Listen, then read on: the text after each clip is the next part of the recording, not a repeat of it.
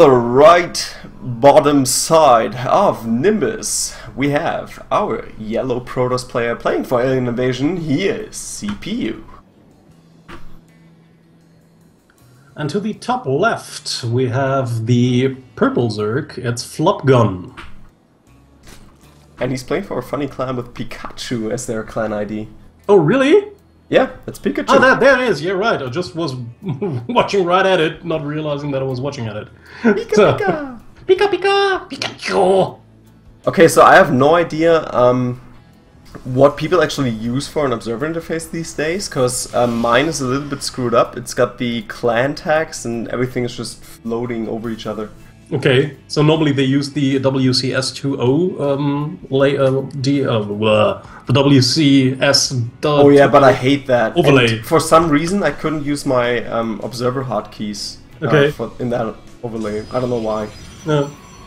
Well, maybe you have to try out the gXshock layout later on, since it's the only one really in use right now, and the other one isn't getting updated anymore. So, yeah. Is Flopgun a German guy? I think so, he yeah. is. Yeah, he is. I think right. he is. So, CPU just trying to get his opponent out of focus by talking to him about casual stuff. So, is that too... No, it's not two gas. I was just thinking this is two gas, but this is a pool in the gas. Yeah, we do have both gases taken by CPU. Yeah, that's pretty normal for... That's pretty normal so far. Let's see how many workers he sends in there. 2 on the second gas and 2 on the first. That works. And also a pretty early pull out of Flopgun, but nothing really all too crazy about it so far. Let's see if he takes an expand now. Yeah, I don't really know why he's taking that pool so early, since the distances on this map are particularly long, and then you have this ramp, which you can block with only 2 structures, with using maybe 3 structures. It depends on how you put them together. Mm-hmm. So it's very difficult to get inside the base or do some kind of pressure to any kind of opponent that can wall off his ramp. So, we'll just see what he's going to do with this early pool. Well, he's now trying to get speedlings, maybe just for map control or trying to defend against gateway all-ins. Yeah, we already have 4 links out on the map, and they're making their way over to CPU space. But as you said, I mean, closely missing that probe. Yeah, just missing that by a tiny bit. But as you said, I mean, the ramp is actually pretty narrow there, and it would take a while to just chew away that debris. So I think he's gonna be fine just defending this for now. But I think there's a little gap between these buildings, right? Where normally a Zealot should be inside. I don't know. Is that close? Yeah, he should get a Zealot, but I think with the Mothership Core he should be fine defending this. Yeah, you see the Zerglings turning around right away. They know they can't shoo away at anything here. And the hatchery has been taken, halfway finished so far. He's getting the second queen out. So I don't know if those 4 Zerglings were actually worth it right there. He could have gone with 4, but then again it's a Nimbus, it's a little bit of a larger map, so having those 4 Zerglings available to just distribute all over the map and just to check, okay, maybe he's sending out probes somewhere, maybe he's hiding a probe, like he is doing right here at the 5th expansion there at 9 o'clock position. Yeah, that's right. Yeah, but I think he might have been able to just walk through with some of these links, trying to get more information inside CPU space, but then again he decided to get them out soon enough so that he has the chance to scout for probes, and maybe he's going to find this one, and he misses the one barely. Ooh, yep. Maybe he's gonna come back soon. We do have the Observer making its way towards the main base, but he's turning around. Ooh, he doesn't want to lose it.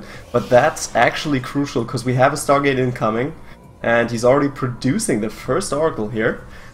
And yeah, I think... Did we see a Chrono Boost on that? No, not yet. And the Forge is also following this. So I think he's just going to try to do as much damage as he can. And still trying to delay his opponent by just asking him weird questions. But that's fine. That's fine. All good. And just now the Ro16 coming in for Flopgun. But regular timing, he should be going for his lair here pretty soon, but still pretty low on gas. Yeah, I don't really know what he's going after. I mean, he's lacking gas because he took his 3rd base so early on, and now he needs some minerals in order to drone up heavily, so he cannot really afford pushing guys into geysers. because he just needs the amount of minerals. So there's the first Oracle flying in. There's a Queen there, but that's the only thing. One drone, maybe two drones? No! Oh, nice movement here by a Flopgun. Yeah, but he should save this one. Oh, no, actually losing 2 here, or 6 kills overall, but and the after reacting. Yep. Still 16 hit points left. So that's going to stay alive for a little while longer. And he should be going for a couple more Queens or Spore Crawlers. He's getting the first one here in the main. And also got his second gas, but a little bit low saturation in the main. So he will have to get a couple more drones to actually saturate that gas. And let's see what the follow-up for CPU is going to be. He's getting the Void Ray. And he's also getting base. the +1 and third base. So it's going to be a little bit of a longer game. Yeah, CPU is actually quite ahead at that moment. He has already 48 probes, while his opponent is still sticking on 39 drones after losing the 6 by the Oracle. The Oracle's going in again now. Probably getting maybe 1 or 2 of the drones. Yeah, there's the Spore Crawler. Ooh, the Spore Crawler finishing, I think. No, it's not going to get the final kill here. Again, 16 hit points left. Getting it the shield saved him. And I think we're going to see a little bit of a Blinkstalker push here by CPU incoming.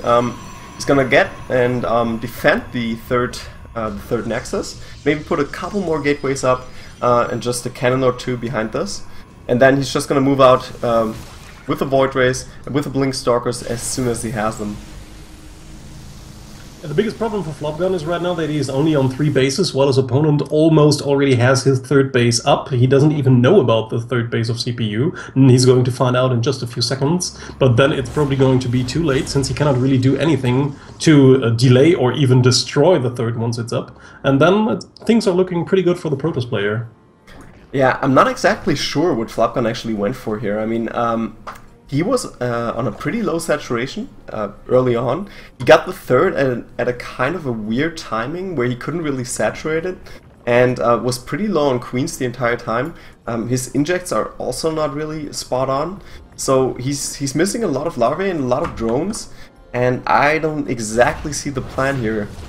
Well, he's the Spire is just going to finish in just a few seconds, and he's already building up a little bit of gas so that he will be able to produce some mutas out of them. So 5 to 6 mutas once the Spire pops, and we'll see if he can make good use of these mutas. It depends on whether CPU expects them. He hasn't scouted them yet, but he has only seen links so far, so he might guess that something is coming. But I think there's no cannons or any other static defense inside his natural base or his third base. So yeah, no, maybe Mutas will do he's getting so many gateways right now.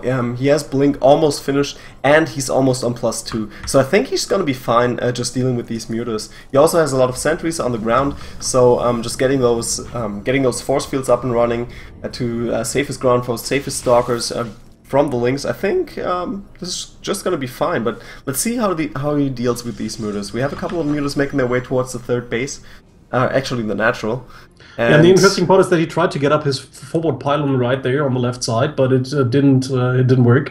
Flopgun just saw the pylon getting warped in with his mutas, so he just pulled some links to rip it apart. Oh, there's the switch to Phoenixes. So I don't think these mutas will do all that much.